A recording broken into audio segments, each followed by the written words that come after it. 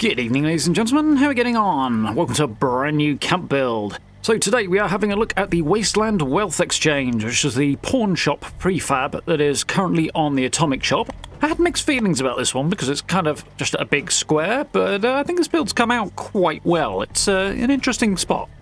So, because this is quite decoration heavy, I should point out that for the main part of the build stage of this, I'm just going to focus on some key areas rather than the whole thing, otherwise we'd be here for a very, very long time.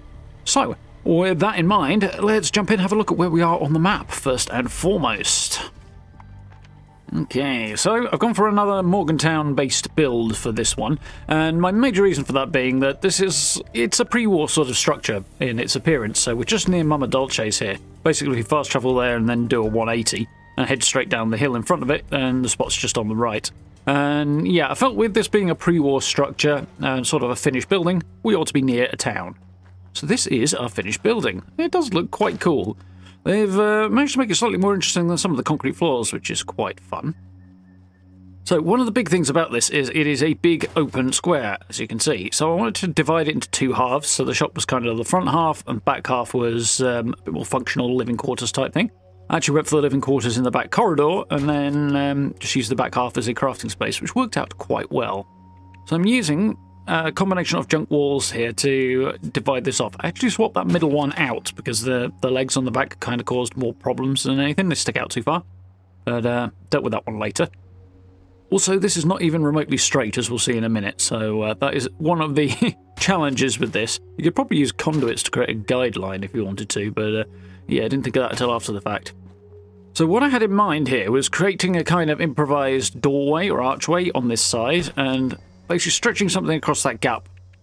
I spent ages on this, and it was kind of a nightmare, but eventually that Pittsburgh sign decided it was willing to sit in place, so I was quite grateful for that. We finally found a way to create a kind of upper door frame, so just going to drop this pier sign on the top there. Nice, and basically makes it a bit more interesting. So, jumping on to the next section, just going to throw together a nice and quick kind of counter setup here. These ones are Slocum's Joe bars. There's a whole bunch of different styles out there and available. This is a fairly simple one. I was going to just kind of take it around the corner and come straight back along with the snapping there, but with this one it leaves a gap when you do that.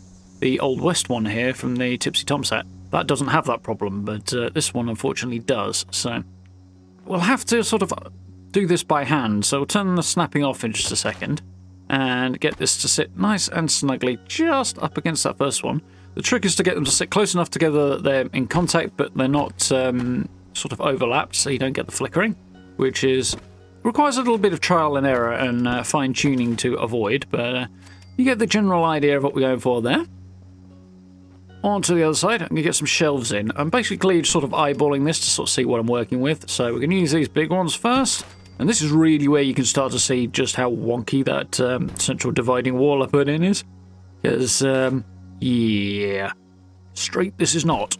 But I came back and tweaked it. It turned out actually moving it without having it disassembling it was surprisingly easy in the end.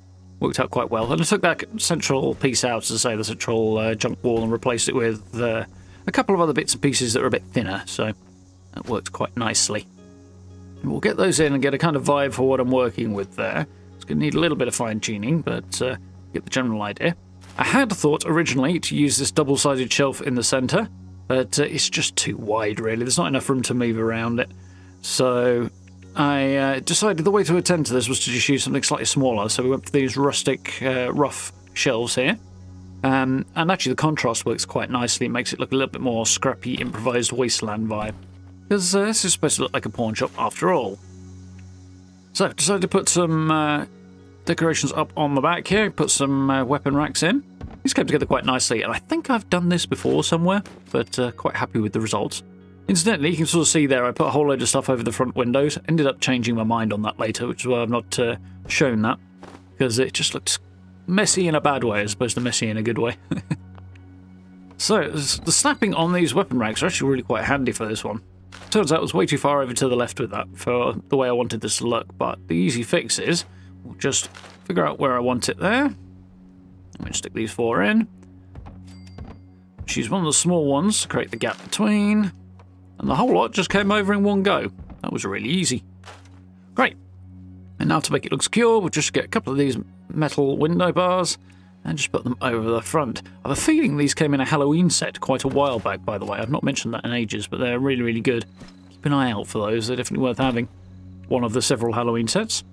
So, we're going to use a little technique here that a lot of you probably know, some of you might not. I have a separate video on this if you want a more detailed look, but we are going to do some merging, because we need to decorate these shelves as this place is to look like a pawn shop. And as we are aware, it is quite a faff to do this. So, because we can't place things on individual shelves, we're just going to start with the top one. Now this thing is way too chunky for the shelves, and so is that one. So we'll use the footlocker because that'll fit on the shelves. Start at the top here, pick some bits and pieces. Yeah, well, Blue Ridge toy truck. Just get a random mishmash of stuff that will go on here. Just create that right vibe. The Goldie Vault Boy thing there is actually a little bit too tall, unfortunately. There's a couple of things I actually didn't realise were a bit too tall initially, but we'll have to come back and change that. So, simple enough to do. You just replace them and they pop straight back up to the top shelf. But for now, we'll get the last couple of bits and pieces on here. Turned out I wasn't too happy with this thing. It's just a bit too chunky and just didn't sit on the shelf right. So I ended up swapping out for Porcelain Doll because, you know, why wouldn't you pick something so creepy? Now, we just pick it up, put it back down again on the pressure plate. And to make that pressure plate work, the reason I connected the wire up there was just because the pressure plate needs to be depressed in order for the glitch to work. But there's a number of ways to do that, but connecting the wire is the fastest, easiest, and most reliable to do it. So that's what I did. There we go. Having swapped out a couple of those things, so there's nothing too tall now, it looks just about right. And we can go ahead and put a whole load more stuff on the shelf above and repeat the procedure, and the whole lot will just drop down another level. Like that. So, with the shelves decorated up, we just put a few bits and pieces on the front before we move it inside. As I say, if you want a more sort of detailed and closer look at this, I will link up in the top right corner of the video a link to the sort of full tutorial I did on the merge glitch, which has got a much more detailed view of it. But yeah, all in all, this is a handy technique that I use here and there. Try not to overdo it because it is quite time consuming. And obviously the more little bits and pieces you put around, the more it's going to sort of hit your frame rates. But yeah, on the whole, it works quite nicely. We now have a thoroughly decorated shelf for our pawn shop. Drop that one in by the window there. And I've only got 4 more shelves to go. Yay! Fun times. Get that positioned right in the middle because I want to line up the centre of the window. There we go. Looking good. So, last thing I want to show you before we head on to the tour is in the back corridor here, the back door to the place. Because of where I've put this particular prefab, it's kind of too far up. At the back in particular, the drop there is annoying, and I did try and work out a way to get stairs in, but it was a lot of hassle and just didn't look very good. The collision box is a bit weird by the back stair, so I decided to just board up this door and then use this back corridor as a living space. So, I'm trying to get the cooking stove into the door, and I wanted to sink back in and sit nice and flush so the pipes are on the other side of the boards, basically. This is basically why I didn't show you the initial job of me boarding it up, because I'm going to have to tear everything down in order to push this cooking stove a little further back, because unfortunately, everything is just blocking it right now. I was hoping flamethrower might solve that problem. Unfortunately, it did not. Head around the back. Let's just pull these off and move them out of the way for now. There we go. That chalkboard ended up being more hassle than it was worth. Although I think that may have had more to do with the cooking station rather than anything else. But let's drag the stove in, and with it being in the doorway, we can sink it back a little bit further and a little bit more easily, which is a useful trick when you're building sort of regular houses using the normal building pieces as well, as opposed to prefabs. There we go. The door will now clip through, no problem. And we can use that as part of the barricade in a minute. So, I'm going to destroy that cooking station now it's in place. Repair the door, run back around. Now we can start putting the boards back in. But I'm having one major issue here, which is where the horizontal pipes are at the bottom, where the sort of the thickest part of the pipes are down there. For some reason, it just doesn't want to clip through there. There's a bit too much going on, I guess. So, move the boards a bit further up to the top.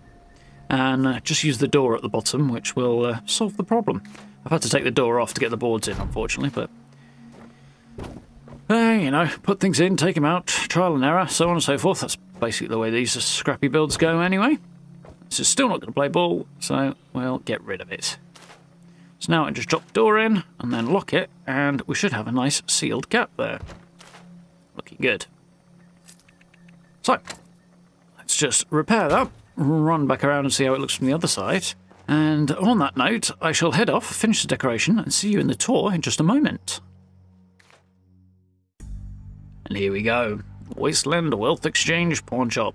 So, as I said, I tried to put a lot of boards and stuff over the front window because I felt it needed to be, well, secure and tougher if it's going to be a trading post, which it basically is, in the Wasteland, because otherwise it's going to come under fire and stuff. But using the other bits and pieces and wall decorations just didn't look right, so I ended up putting the chain link fence across the front, and it looks much better. And did some extra posters onto the side, because there's a little bit of stuff here and there on the side walls. Quite a lot of detail on this, to be fair.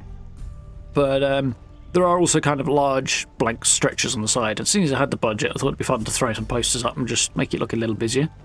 Put a parking meter out front, because it kind of makes sense. People are probably going to park out there. We are by a road, after all, which is one of the reasons I picked this spot.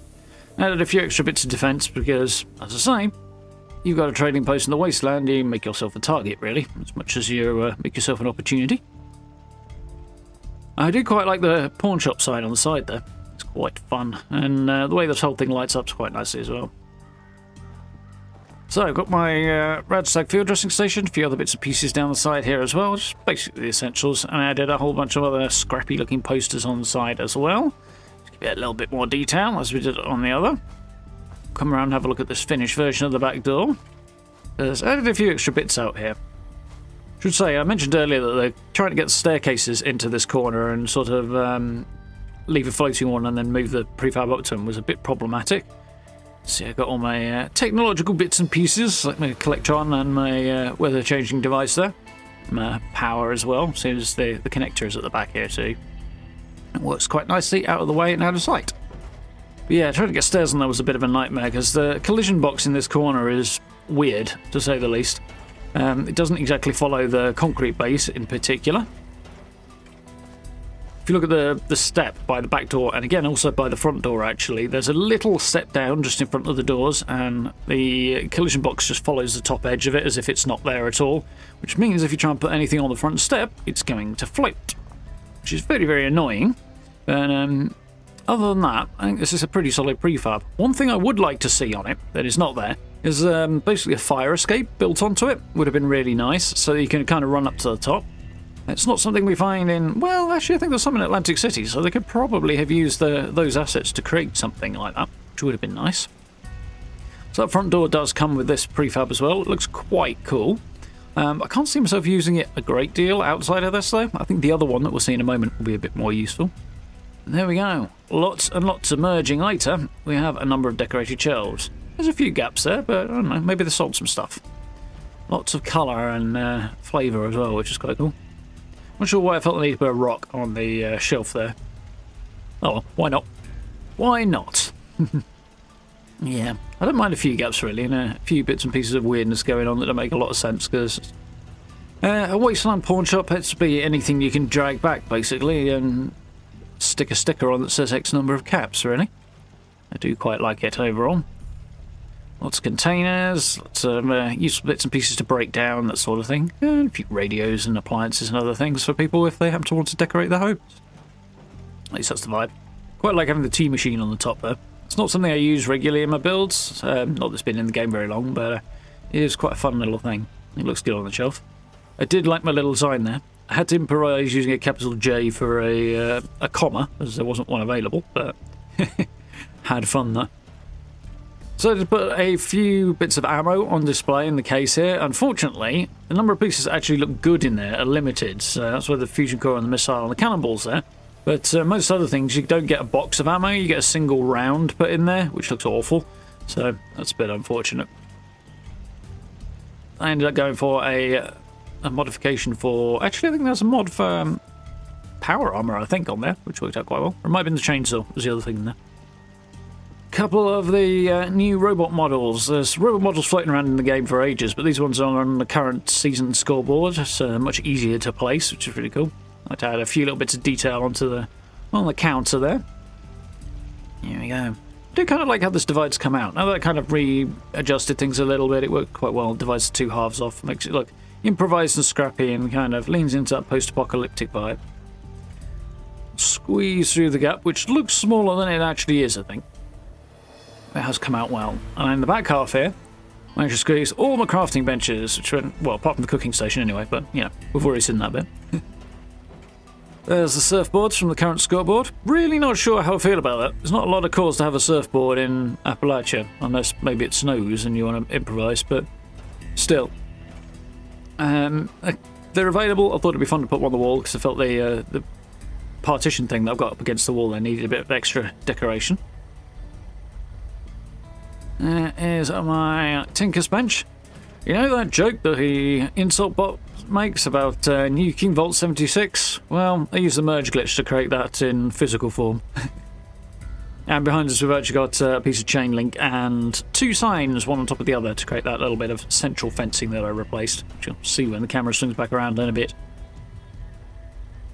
Power armor station and a workbench, weapons workbench. I initially actually put the weapons workbench at 90 degrees to where it is, so it was where the punch card machine is, but the camera kind of swung around outside of the wall and it was a bit annoying, so I decided to rotate it around. I think it looks alright that way around. Bunch of junk piled in the corner. This kind of concertina scissor doors type thing that I can't remember the proper name of. Sliding door is quite handy. It's really good in this spot because I needed something that didn't swing into the room in either direction, just kind of got in the way. So the sliding effect was really quite helpful here, and it looks quite nice. I quite like it. Don't know how often I use it. It's not exactly keeping the draft out, but it is quite cool. I wanted to double up and put a curtain on there, but I couldn't get the thing to snap at all, so I'm guessing it's a bit particular about what kind of doors it will allow to have there. But there we go. Here's our very, very compact little living space. Basically just a cooking space, somewhere to sleep, with somewhere to put your feet up as well. Squeeze a few bits and pieces in here. Looks okay. Some tunes and some random odds and ends and stuff as well. And that sort of barricaded wall at the end there, where the doorway is, I think came together okay. All in all, I'm quite pleased with this. It's not exactly... I mean, it's on the edge of cozy, I think. Kind of scrappy cozy. Doesn't quite get there, but gets close. And if you're living in the Wasteland, you could do worse. And yeah, I think I'm quite pleased that I managed to squeeze everything in. Could have added some extra bits on the outside maybe, and some extra structures, but I didn't have a lot of budget left. Maybe only a quarter when I was done with the decoration, so... yeah, altogether, I'm quite pleased with it. And I managed to squeeze a couple of little jokes in as well, which is always fun. Yeah. Lots of detail. Quite happy to use those sort of war bonds posters and stuff like that, propaganda posters, basically. Which are quite fun. I remember seeing those around in Fallout 4 and having a lot of fun squeezing those into builds and stuff using mods. So quite happy to have those back. And there's another bunch of similar posters at the end of the current season, of which I'm working along quite nicely.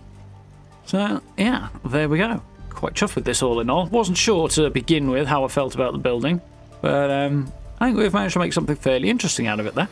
So, hope you folks enjoyed that one. If you did, please consider dropping subs and likes. I very much appreciate. Notification bell as well if you want to keep up to date with all my uploads or Fallout news and so on and so forth. If you get a chance, join us for live streams as well. Of course, play Fallout 76, having a lot of fun with that. And we've got a few other games on the go at the moment as well. We're finishing up with Enshrouded and with Pacific Drive, both of which have been a lot of fun. So join us for those if you can as well. Check out the social media links, merch store and channel memberships down below as well if you want to support the channel that way. I massively appreciate it and it really helps out. But for now, thank you very much for watching and I look forward to speaking to you all very, very soon.